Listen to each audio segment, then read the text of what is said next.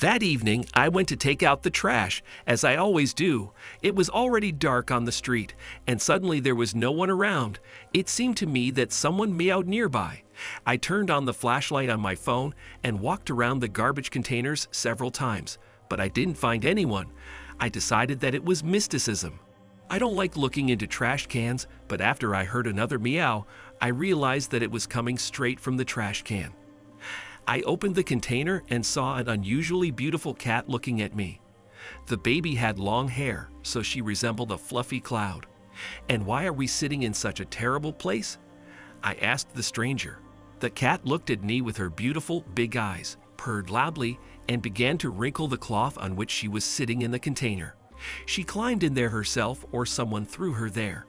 What is not clear is that someone threw it out here as if it were an unnecessary thing. When I brought it home, in the light I was stunned by the fact that I saw the fur of an obviously purebred cat.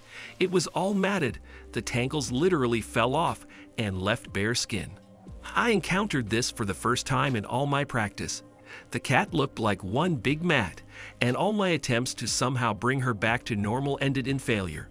However, we must give March its due. She did not resist at all, but on the contrary, as if she was trying to help and muttered all the time.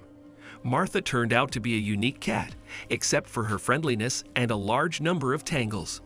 The bird amazed us with its tiny size. It was clear that she was an adult, but usually kittens at 6 months are larger than she. We were also surprised by her tiny ears, flat muzzle, and unusually large eyes. She reminded us of a cross between a Persian and a British woman. The next day we took Sissy Marta to the hairdresser. Once I saw my client's hairstyle, she couldn't believe what she saw. She had seen a lot of things in her work, but this was the first time because she had to try hard to bring the cat to such a state.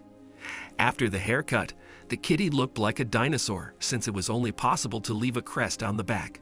The fur on the fairy's tail did not stop purring even during the haircut, which touched everyone.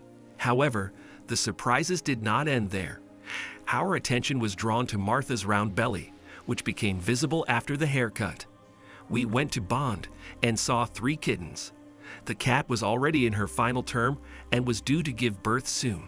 It was impossible to sterilize at this stage, since it was very life-threatening. Therefore, we bought clothes for Martha and took her to the animal hotel, where after 15 o'clock she got wet. Look at this beauty. Friends, if you like this amazing story, subscribe to our channel and be sure to click on the bell so you don't miss our new releases for now.